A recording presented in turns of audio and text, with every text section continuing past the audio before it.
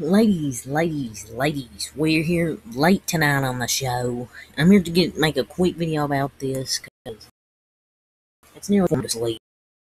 So I can wake up around 10 or 11, get ready to stream, or around 11 so I can stream my afternoon hangout. Just get ready for NASCAR, so I don't have to wake up around 8 or 9 and wait pretty much all day. But I want to talk about this here.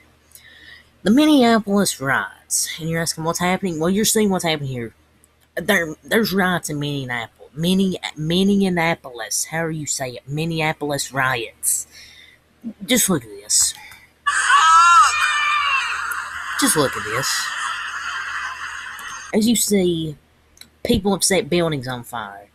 I think AutoZone, looting, Target. Like, what is wrong with people in this world?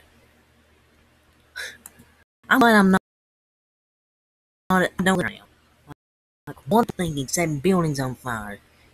Like, I don't understand. Like, look at this. Destroying everything. Touch everything. Probably Wendy's, too. Just look at this. Oh my goodness. I hope they had masks. But this is a joke, dude.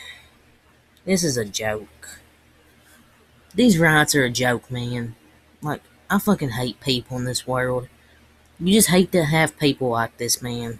You fucking hate people like this in the world, but this is stupid in my opinion. Not pretty much putting everything on fire.